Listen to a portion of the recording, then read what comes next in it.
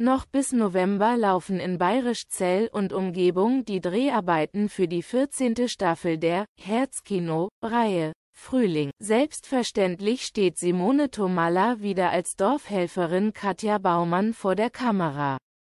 Wie das ZDF berichtet, werden auch Kristo Ferkic, Johannes Herrschmann, Caroline Ebner, Willecke, Beautx, Marco Girnt, Hanna Binke, Levin Henning und Catalina Navarro Kirner in den neuen. Jetzt hat Regisseur Levin Henning auf Instagram ein Foto geteilt, das beweist, dass auch die aus der Serie Gute Zeiten, schlechte Zeiten bekannte Schauspielerin Valentina Pahde wieder für Frühling. Nachdem Pahde bereits in Staffel 13 aufgetreten war, äußerte sie die Hoffnung, abermals mit dabei sein zu dürfen.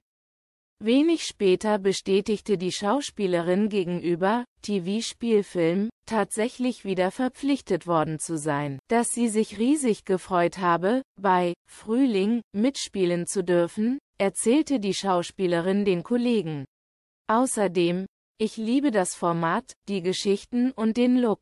Zwar sei ihr Auftritt als Henry nur kurz gewesen, umso glücklicher wäre sie, würde ihre Rolle weiter ausgebaut werden. Gerade als echte Münchnerin liebe ich die traumhaften Drehorte und die positiven Geschichten, die die Zuschauer jedes Mal aufs Neue verzaubern. So Pahde gegenüber TV-Spiel. Was Gute Zeiten, schlechte Zeiten betrifft, befindet sich Pahde, die 2023 im 100.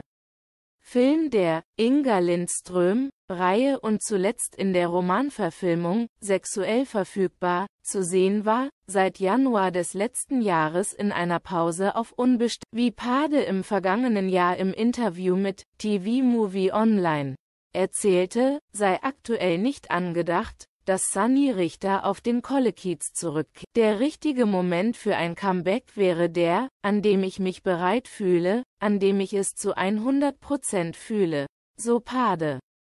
Das sei aktuell noch nicht der Fall.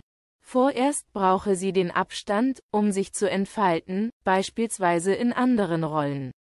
Die XXL-Pause wird also noch andauern, aber